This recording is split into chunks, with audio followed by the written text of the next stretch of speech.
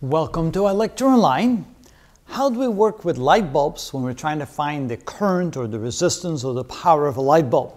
Well, typically when you're given a light bulb, they tell you what the power rating is of the light bulb. Now here we have a picture or a drawing of an incandescent light bulb, and those things are quickly disappearing because they're not near as efficient as the fluorescent bulbs that we use these days. But the principle still holds true. Let's say that we have a light bulb that's rated at 60 watts, and let's say that the power supplied, or the voltage supplied, I should say, is equal to 120 volts. Now, typically with household circuits, we have AC current, but just for the moment, let's say we have a DC current here, and we have a light bulb rated at 60 watts. We're trying to find the current flowing to the light bulb, and we're trying to find the resistance of the light bulb. Well, the way to do that is to start with the power equation, since we're given the power of the light bulb, and we know that the power, P, is equal to I squared R.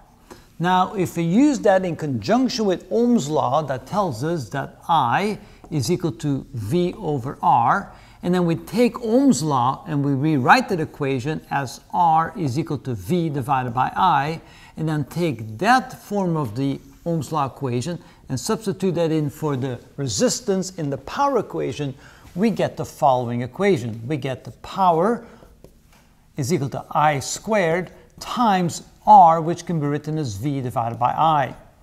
And then we see that one of the i's cancel out, and the power is then equal to the product as I times V. This equation is usually used by considering the power supplied to the light bulb or the power supplied to the device by the power source.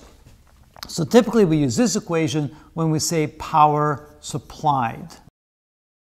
Now from that we can then say, well, if we know the power rating of the light bulb and we know the voltage applied to the light bulb, we can then take I, which is equal to the power divided by the voltage. In this case the power is 60 watts and the voltage is 120 volts, so that would be equal to 0.5 amps, which means that if you apply 120 volts to a light bulb that's rated at 60 watts, it will carry a current of 0.5 amps. In other words, a current of 0.5 amps will be pushed through the light bulb.